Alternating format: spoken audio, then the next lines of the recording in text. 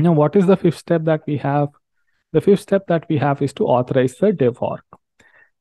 I'm doing it with the dev org. In case if you want to do the development in your Scratch org, then is a different process where you need to authorize the dev hub org first.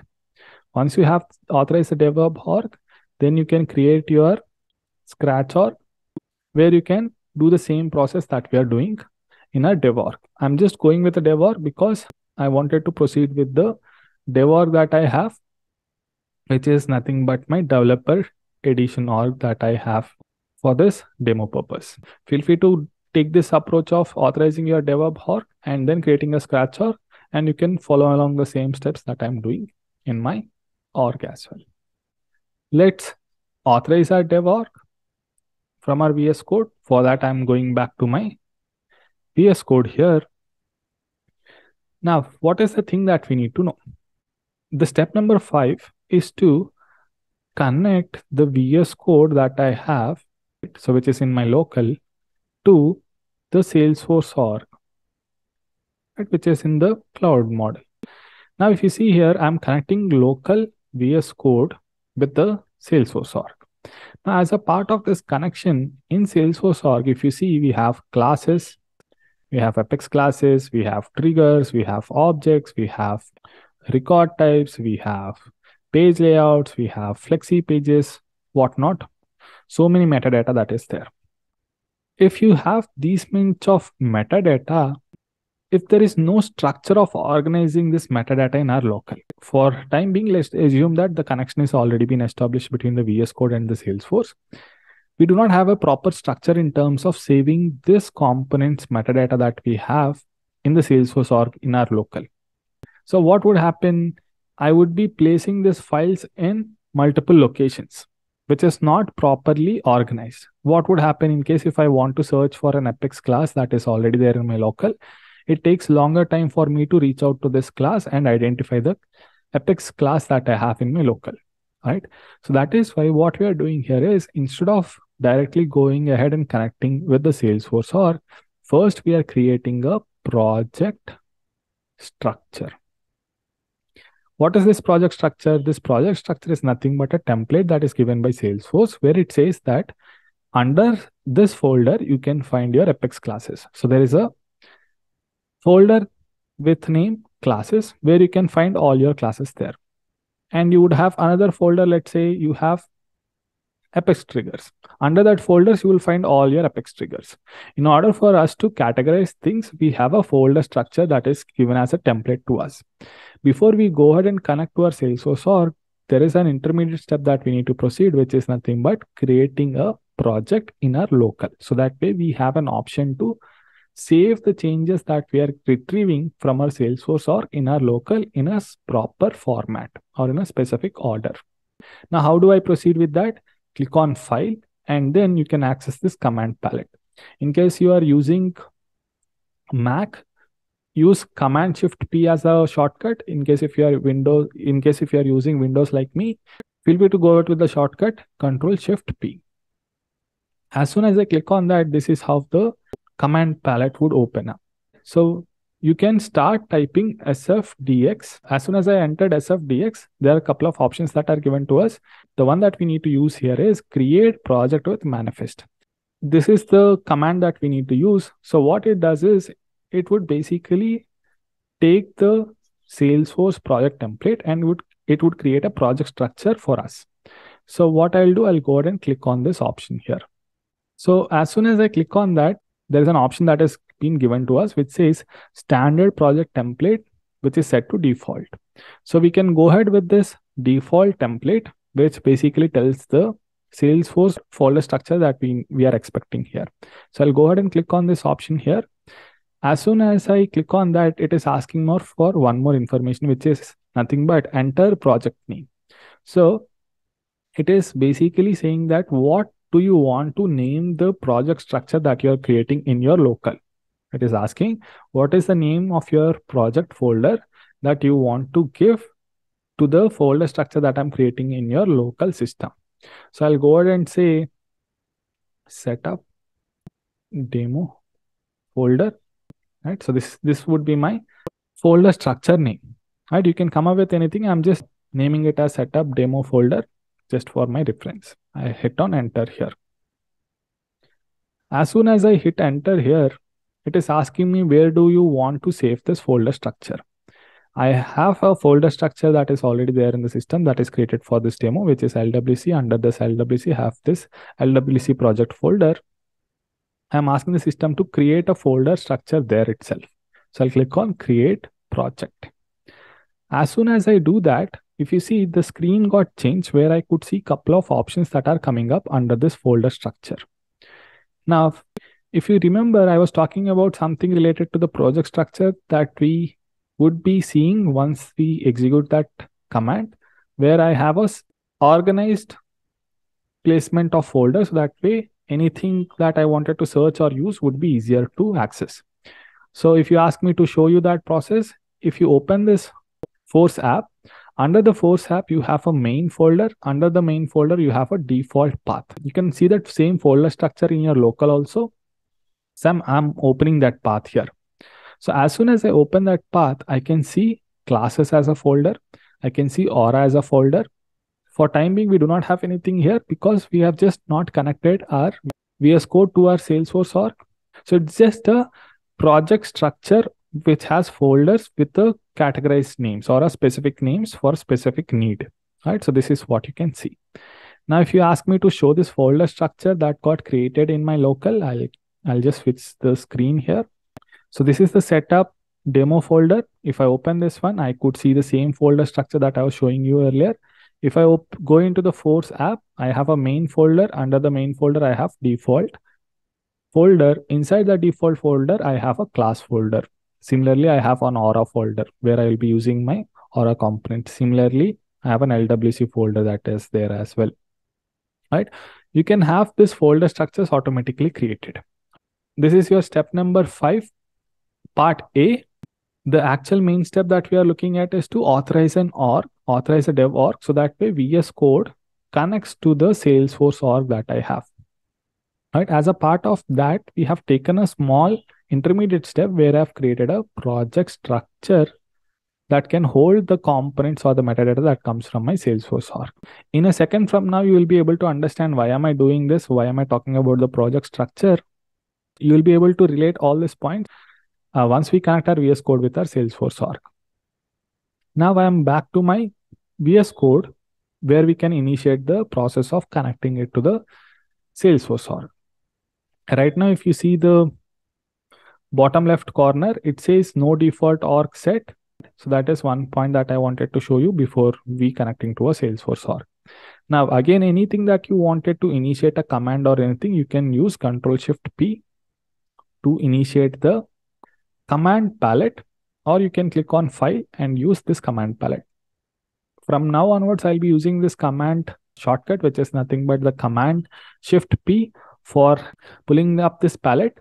Feel free to do the same thing because we might be using this option quite frequently. So feel free to remember that shortcut, which is nothing but Ctrl+Shift+P if you are using Windows and Command-Shift+P if you are using Mac. If you see here, the options that we got here, as soon as I open this one, a few options which are related to SFDX. So what is the option that I wanted to use? I wanted to use the option where I want to connect this VS Code to a Salesforce org. So what you do is type in SFDX, put a colon and say authorize an org. Authorize org would basically help us connect to an org. Authorize org would help us connect to a Salesforce org. Whereas authorize DevHub org would help us connect to a DevHub org. In case if you have already known what exactly is a DevHub org, this org is a baseline where we can create a scratch org. Right? If you are going with the second option, feel free to authorize your DevHub org and then create a scratch org accordingly. For time being, I'm just authorizing my dev org here. So I'll go ahead and use this option, which is SFDX authorize an org. So I'll click on that option. It would ask me what kind of a dev org that you want to authorize. What is that org that you want to authorize? So is it the production, is it the sandbox, or do you want to authorize a org which has the custom URL, custom login URL? I'll say I'll go with the production org. The reason being I'm using a developer edition org, which is a production org by default. So I'll select this option here. Now, if you see here, as soon as I click that option, the next option that I see is enter an org alias or use the default alias and press enter to confirm. So what it is saying is it is asking me to give a alias name to the org that I'm connecting. Now you might be wondering, why do I need this name? So if you have multiple orgs that are authorized, you need an identifier to understand which org that you're working on or which is the org that you wanted to launch. So that is where this alias comes into picture. So what I'll say, I'll go ahead with the name demo prod org. So I'm just naming it as demo prod for my understanding. Once done, click on enter. Now, as soon as I hit enter, you see option that comes up on your VS Code, which says the option that comes up on your VS Code, which says running SFDX authorize an org, right? So if you have any browser open, by now you might be seeing this option coming up, right? So you would be seeing a new tab that opens up, which says choose an username here. So you can go ahead and use the password that you wanted to use here. Feel free to provide the credentials and click on login. Now, by doing so, what would happen is it would authorize the VS Code to connect with this org that you are giving the username and password to. So if I click on login, if you are doing this for the first time, you would be presented with an intermediate screen here. You would be presented with an intermediate screen where it might ask you, do you want to allow Salesforce CLI to connect with the Salesforce org? You can click on allow if it is the first time that you're doing. In case if you have already authorized, like me, if you have authorized this org with the Salesforce CLI, you would not be seeing that intermediate screen. You would directly log into that particular org. Now, by logging into this org, what would happen? The page would be redirected to the home page. In the VS Code, you would be seeing one more change happening. So if I go back to the VS Code, it says SFDX authorize an org successfully ran. It is showing that it is successfully ran. And in case if I wanted to understand what is the command that it has ran, if I click on show, it would tell me the exact command that it has ran. So if you see here, this is the command that I ran, and this is the alias that I've set. This is the instance to which I have asked the VS Code to connect to, right? So that is what has happened. Now, if you see here, there is an interesting thing that happened. Earlier, it says no default org has been set. Now, if you see here, I have a default org that has been set here, which is the org LWC is what it is written.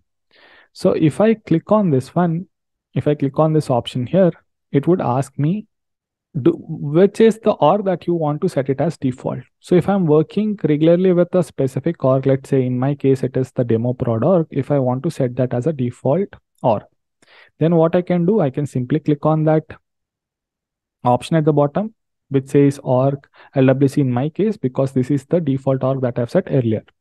What you can do, if you do not see anything after authorizing your org, you can click on this one. You should be seeing these options like this. I want to set this demo prod that I was using earlier as a default org. If you see here, I have couple of names that I've given to the same org. That is why I'm seeing couple of options here: org LWC demo, RSP demo 1, demo prod. All these orgs are being authorized with this alias names. So you can give only one alias name so that we do not get confused. So in my case, I have done it multiple times. That is why you see these options here. So once I click on that, again, a command would be running, which says running the default org. So once that is done, your default org is being set. If there is only one org that you have, you would be seeing that value here. Since I have multiple alias names that are being given, so that is why it is saying this option here, right? If you do not have them, all right. So in order for us to basically go ahead and do this one, what I have done, since I have multiple alias names that are given to the same org, Salesforce is picking up the first option when I do it from the command palette. So since I know that the output panel would give me the command that is being used, which is running for org LWC. I want this demo prod to be set here as my default org, so that way we can proceed with this discussion. So what I did, I've copy pasted that command, which also takes us to the next point, which is nothing but whatever command that I'm running from this UI interface, internally it is converting into an actual command that it executes in the behind the scenes. So I've copy pasted that code, went into the code terminal and pasted it and changed that name here. So since I know that the alias name that I've given to my org is demo prod, I'm hitting enter here. So once I have done that, it is setting the default username as demo prod, and same thing has been reflected here as well. So this is one more thing that you can understand. In case if you want to command that you're initiating from the command palette, what is the actual command that is being used behind the scenes, you can go to the output tab and look for that command that has been executed behind the scenes once you select that option from the command palette. So this is one more way of initiating things. In case if you know what is the command that you wanted to use, you can use your terminal to initiate the same command instead of going with your command palette. We would prefer the command palette. The reason being it is easier to use and we do not have to remember the exact syntax of our command. But if you have that memory power in terms of remembering the exact command, feel free to use your terminal to initiate it. Now, if you see here, we are all set in terms of connecting our VS Code with our Salesforce org. Now, before I initiate one more command, what I would do, I'll go back to the browser that is open. I'll close that tab that got open earlier. Currently, I have 3 tabs. I'll go back to the VS Code and click on this icon which says open org. I'll just click on this one. We do not have to do anything. It would automatically open that org once we have authorized it. So if I click on this one, it would run a command saying that open default org. In case if you want to see the actual command that runs behind the scenes, this is what it says. SFDX open. It says SFDX open, SFDX colon open default org. So since I've already set up the default org as demo prod, that has been considered here and it is opening that particular org here. Now if I go back to the browser, that is where I see a new tab that gets opened on the home tab. Remember, I had 3 tabs and now a 4th tab has been opened and I am able to log in into Salesforce org without having to provide the username and password here. Once you authorize, you can initiate that open org command from your VS Code itself. So now what we can say here is our VS Code is connected to the Salesforce org that we have. So this is the setup that is needed in case if you want to write your LWC component, or in case if you want to work with your SFDX, this is the setup that you can use where you can connect your VS Code with your Salesforce org. So that brings us to the end of this section. In the next section, we'll see how do we deploy the changes from our local, which is the VS Code folder structure, to our Salesforce org, and how do I retrieve the changes from our Salesforce org into our VS Code folder structure.